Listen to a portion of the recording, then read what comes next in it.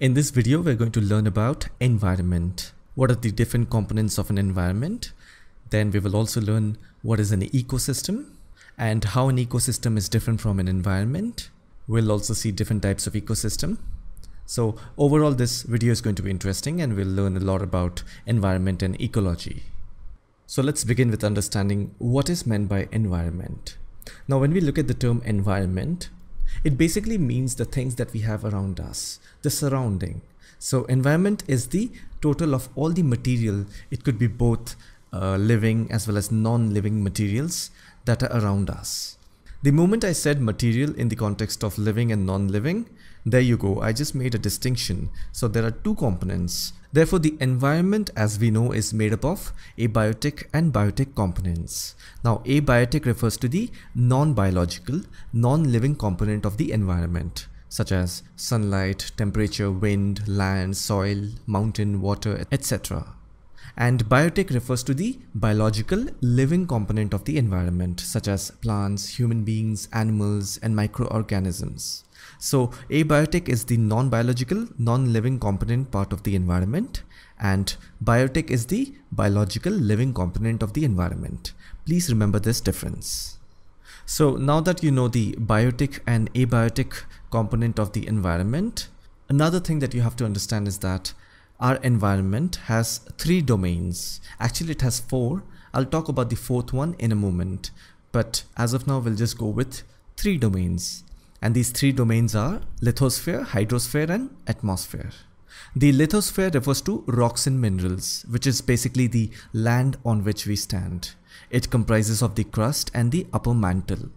Then hydrosphere is referred to the liquid water component of the earth. It includes the oceans, seas, lakes, ponds, rivers, and streams.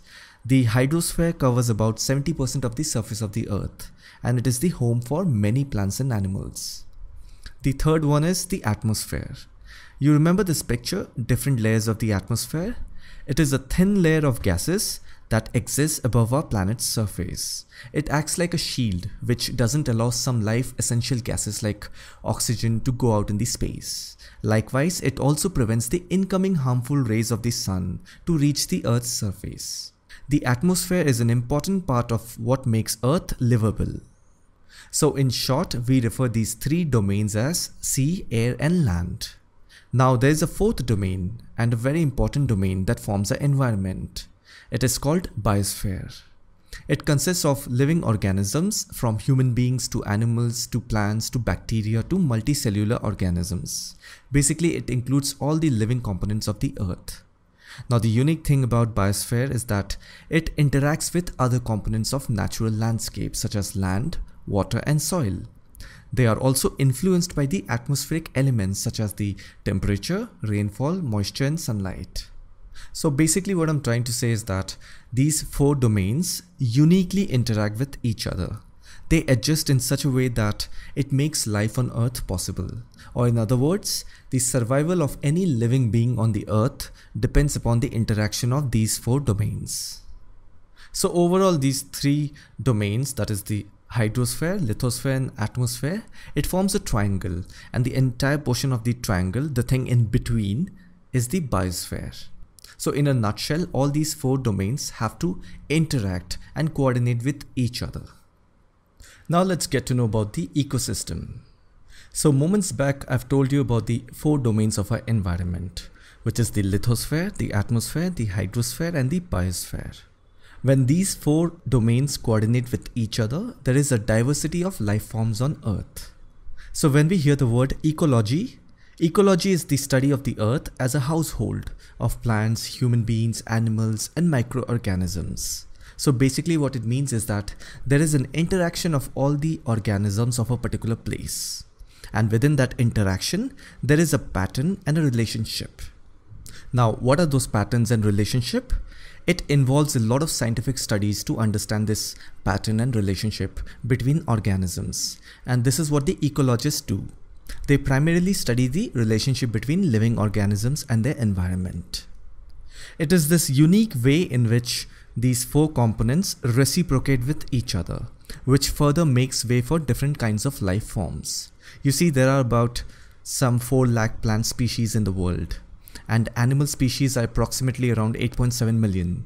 Just imagine the diversity of life forms. It is primarily because of the interaction between these 4 domains. So basically, environment is the bigger form of the system. And in the environment, there are 4 elements. And these elements, along with the interrelation, forms the ecosystem. Now, ecosystems can be both natural and man-made. So examples of natural ecosystems are desert, forest, or any aquatic place like a pond, river, or lake.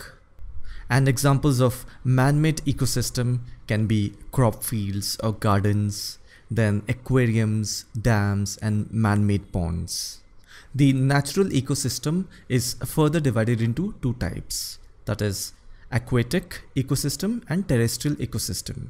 Under aquatic we have the lake, wetland, river, oceans, and under terrestrial ecosystem we have forest, then grassland, then deserts, etc. Let's quickly understand how the ecosystem works. So basically, life is based on energy, right? On Earth, the sun is the primary source of energy. Now, plants turn sunlight into chemical energy through a process called photosynthesis. Then, plants and trees are the energy producers. Herbivores, plant eaters, and carnivores, that is meat eaters, are energy consumers. They take in the chemical energy from sunlight through the food they eat. With that energy, they carry out all the processes of life. Now, I'll give you a quick example. When an insect eats a plant, the insect takes in some of the sun's energy. If a bird eats the insect, the energy is transferred again. When a mammal, like a wild cat, eats the bird, then the energy is further transferred one more time. This is how energy flows through an ecosystem. So basically, all organisms and ecosystems on Earth are linked to one another. They are said to be interdependent.